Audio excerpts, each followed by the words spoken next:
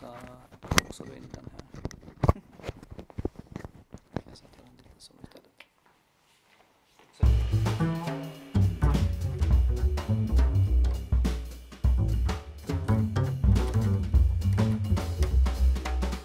You risk getting an electric shock while driving an EV.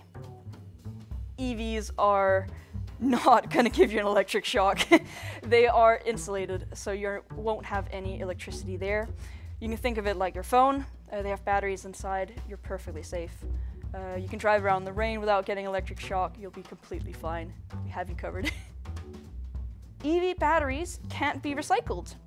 They will just wind up in the landfills.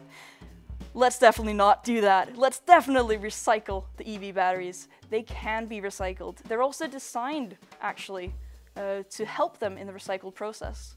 So when we're designing the EV batteries, we're thinking about how they can be serviced, and within that also which components can easily be removed, so how we can take out components from the EV batteries. We think about, in the design process of EVs, of how they can also be recycled.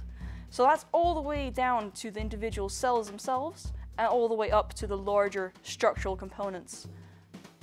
You can overcharge an EV battery by leaving it plugged in for too long. You can't overcharge a battery. The battery can only go up to a certain charging power, and our software is there to protect you as well. So you can leave it plugged in for as long as you want. That's completely fine. The software will make sure the battery is charged to 100% or to whichever limit you've set it to, and that it'll be completely okay. So don't worry, charge your car overnight, leave it, sleep in the morning, you'll be completely fine there. You can only use 60% of an EV battery's capacity, because it should never be charged over 80% or discharged under 20%.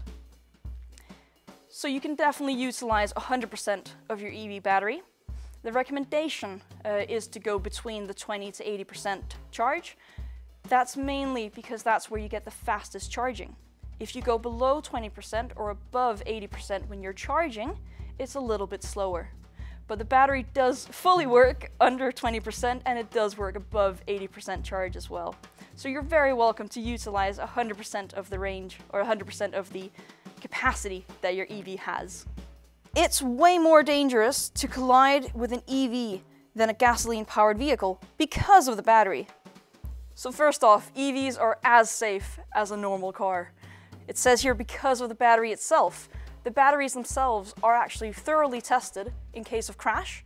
So any crash, front, rear, side, they're tested.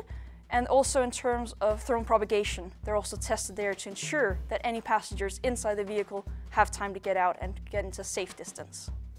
You can't wash your EV in a car wash.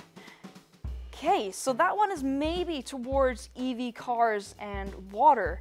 So you might remember from your high school classes that water and electricity don't mix. But don't worry, we have you covered here. You can safely go into a car wash with your EV. You can drive around in the rain, you can go into a car wash. They have the same dimensions as most other cars, so they do fit into the car wash as well, if that is your concern. And they are water sealed and tight, so you are okay to go into a car wash. You can keep your EV shiny and nice and bright.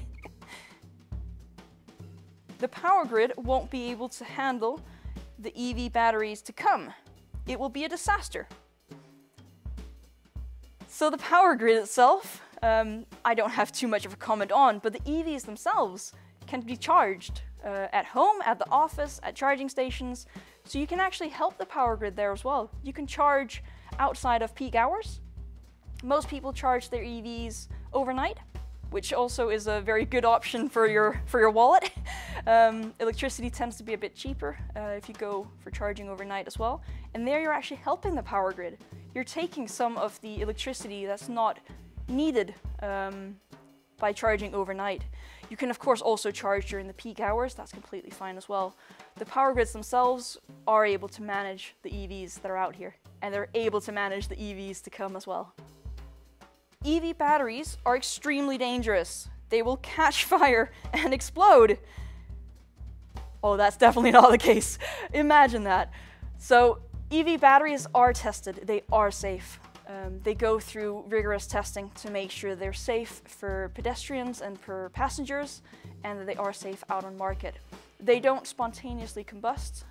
They do need to have a reason to go into thermal runaway to catch fire, and they are also tested so they don't explode.